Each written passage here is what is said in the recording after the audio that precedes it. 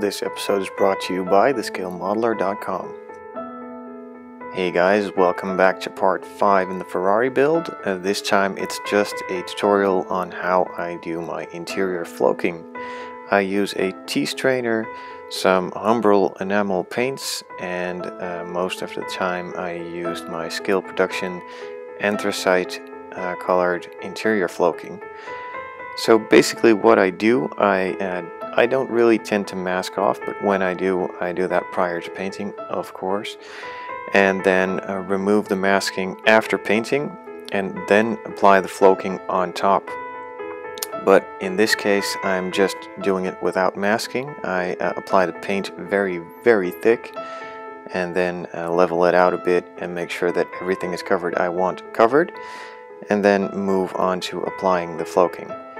Now I'm doing this in sections. You can do this all in once, but the paint tends to dry a bit and you don't want that. You want the paint to be very, very wet, else the floaking won't stick as well. So now the area you want covered in floaking is all painted. I put the floaking into the T-strainer and then sprinkle it on top of the painted section.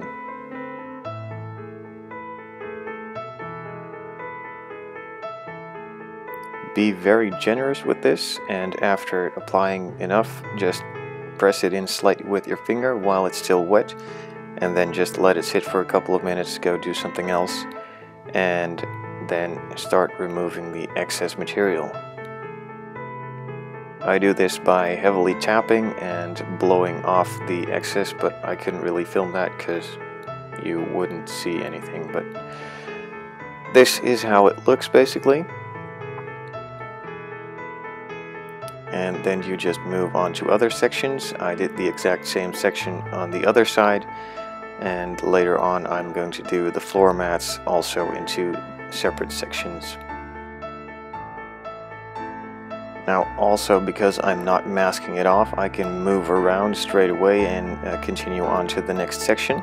But if you were to mask it off, then mask off first and mask off everything, and then paint it in sections or in once. That's up to you, but I do recommend to do it in sections because the paint dries, as I mentioned, and if it dries it leaves a bit of hazy spots that are not really completely covered.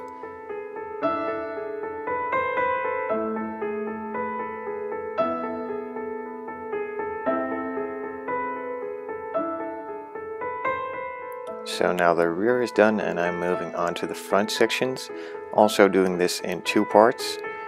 You can see that these are a lot bigger of an area than the rear parts were, but that doesn't really matter. Just apply the paint heavily, make sure everything is covered, and just move on to applying the floaking. Now I am not going to cover this complete section as I'm placing the seats on top of this.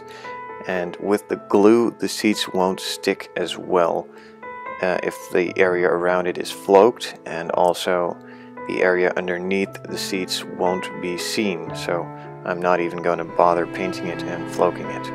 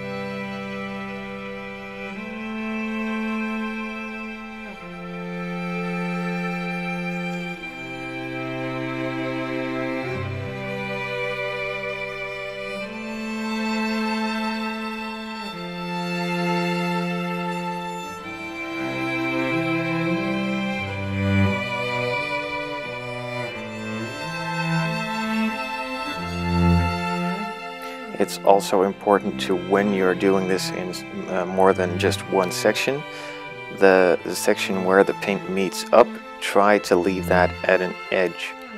It won't really hurt when you're not doing it on edge. You can do it in the middle of a panel and still have a nice result, but there will be some sort of a line in between, or some areas that will be thicker, but that's just the case of getting a hand on it and knowing how to do it, and just be comfortable with it. Try a couple of different methods of how you want to do it. Do it in once, do it in twice, maybe even in 4 sections like I'm doing it, or maybe even in 5 by doing the center console last or first, or just try it and see what works for you. This is just what works for me.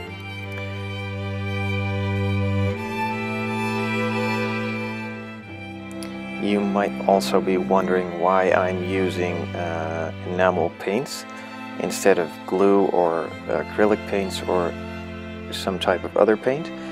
This is what I found out works for me. It dries slow and the floaking sticks to it really well. Now, I've also tried it in different colors and different brands, but Umbral works for me, and the black is the best results I got so far. Other colors from Umbral I have not had as big of a success with, but that's just a matter of trial and error, I guess.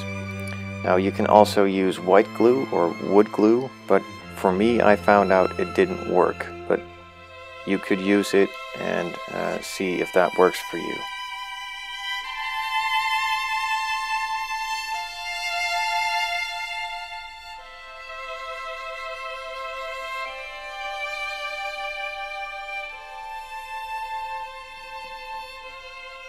Now you can also see that I am using a white piece of paper underneath the area where I'm working.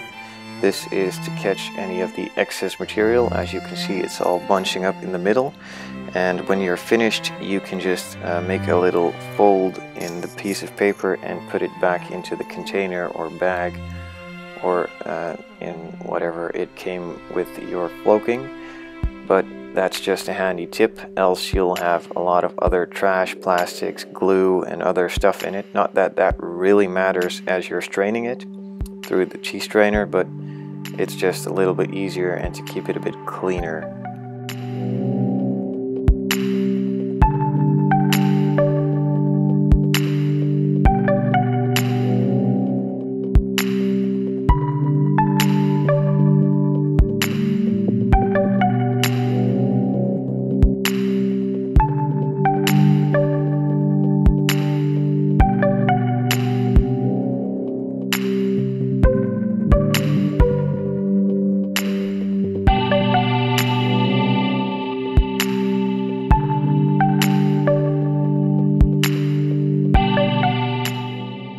And that's pretty much it.